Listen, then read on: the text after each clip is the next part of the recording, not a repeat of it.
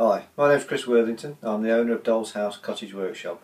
Today I'd like to show you a couple of products that's on our website, dollshousemouldings.com. So here we have two auger surrounds. First one is a plain one, which is product code 1745, and then we have a bricked auger surround, product code 1745B. So the first one, the plain auger surround, the augers are sold separately, and with this it's plain simply because it's smooth. You could add some tiles or just keep it like that. Secondly, let's just put that back, is the bricked auger surround. Now with this one we've cut the brickwork directly into the panels. It then needs painting, which we'll go through on another video, but it assembles just the same way as the plain one, only you've got the brick effect. So in a minute we're going to look at how to assemble one of these kits, but first of all let's just look at some dimensions. You don't have to use this same auger, there's others available, provided that they'll fit in the opening. So the overall opening size is 86mm, or just over 3¼ inches, and then we've got an overall height down to the hearth of 136mm, which is around about 5¼ inches.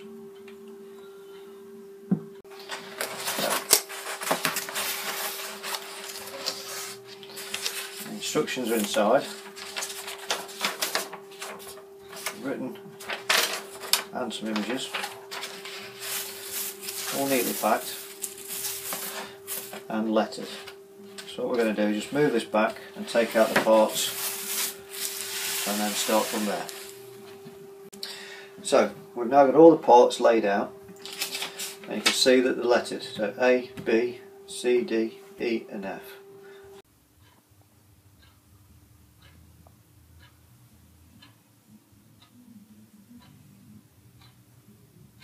And the instructions are corresponding to them letters. This particular one is 1745B, which is the bricked auger surround. But it's exactly the same, the instructions are the same for 1745 as well. So we'll just turn these pieces over so you can see the brickwork, and this one as well. And as the instructions say, they should be this way up so we can see all of the grooves in each of the pieces. So while we're talking of grooves, what we haven't mentioned yet is this additional groove. There's no parts that fit in that. This is basically to make it easier to cut down.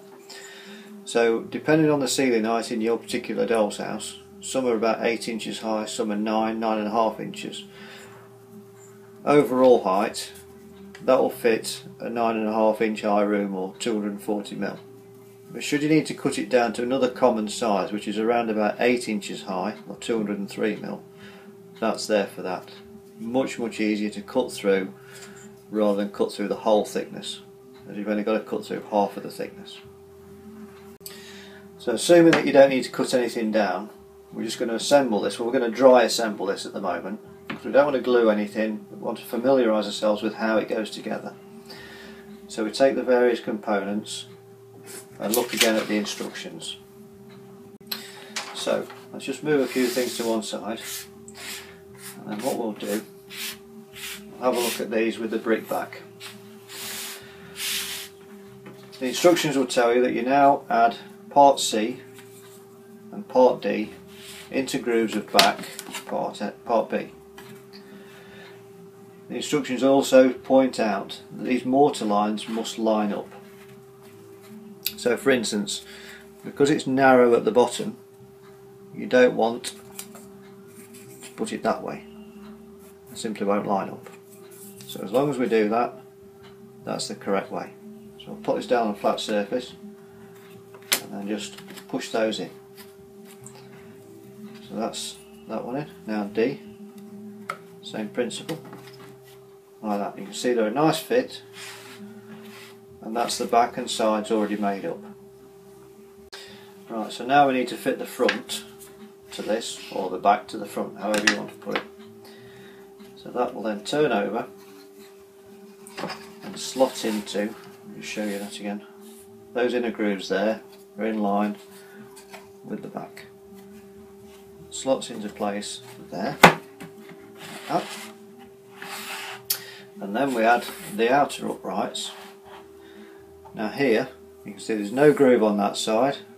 That's because that's going to go into the groove of the front, and that groove there is for the back to slot into, and this is just a little brace, and this one here is again to cut down the height as we've done before.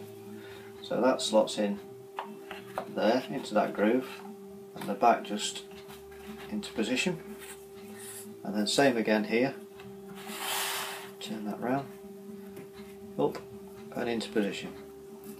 And all you really need to do at this stage is make sure all of these are flush at the bottom, because there's a little bit of tolerance on the height, so we just make sure that that is correct there, like that.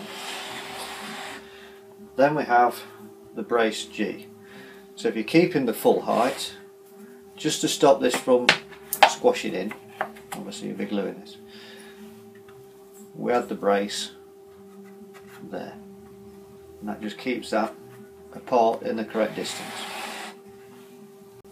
So now carefully holding it together, turn it over like this, and then we're going to use the hearth just to keep everything square. So you can see, although it's a good fit at the moment, there's movement. Now because we're not gluing this, we can put this in anyway. It doesn't have to be at the bottom where it's going to be later on. We can put it halfway and have that there, and then a couple of elastic bands just to hold this together while the glue dries. And of course, as we've said, at this stage there's no glue, we've just dry assembled it. So the elastic band goes on now like this, and of course because we've got no glue, this is now dropped out, but we can just drop that back into position, keep a bit of tension on it there while I put another elastic band on, and that's it.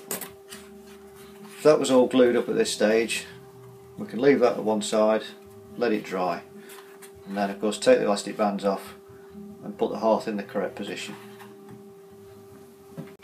So assuming that you've used the PVA glue that we recommend, this will be drying about half an hour.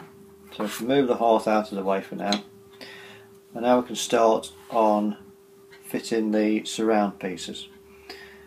So two of the edges to the square should be flush, one edge flush with the inside edge of there and one edge flush with the bottom.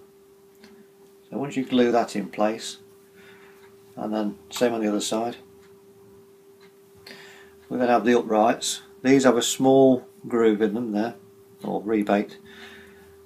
That's upward, facing upward, glued on, again flush with that edge and up to the square piece. So same again on this side, flush with the inside edge and up to the square bottom piece. We then have the lintel pieces. Now these have a bevel on one edge on both of them, and that should be pointing down and inward. And they go on there, flush with that underside edge there, and flush with the outside edge of the uprights. This will create a gap in the middle for the keystone. The keystone is then glued into place there. Now that then needs to be flush at the top. So the keystone will actually hang down below there. It needs to be flush at the top, ready for the mantelpiece, which has a nice moulding round there.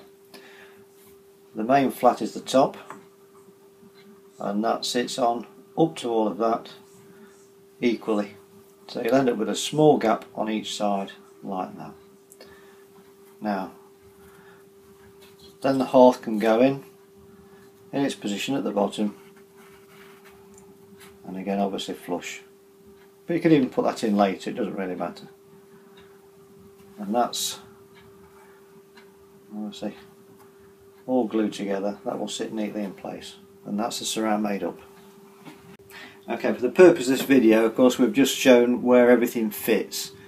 What you would do ordinarily, or to make life easier, is to paint the parts first. So if we just bring this one back in and have a look, the hearth is still separate. There was actually no need to glue that in, so that's been painted grey.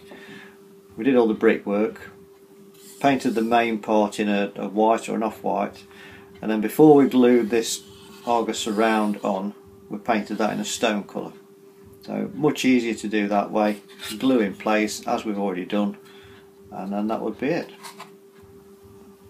Thank you for watching this video. I hope you found it informative. Don't forget, all the contact details and product details are available on our website, so if you'd like any further help, please feel free to contact me. Thank you.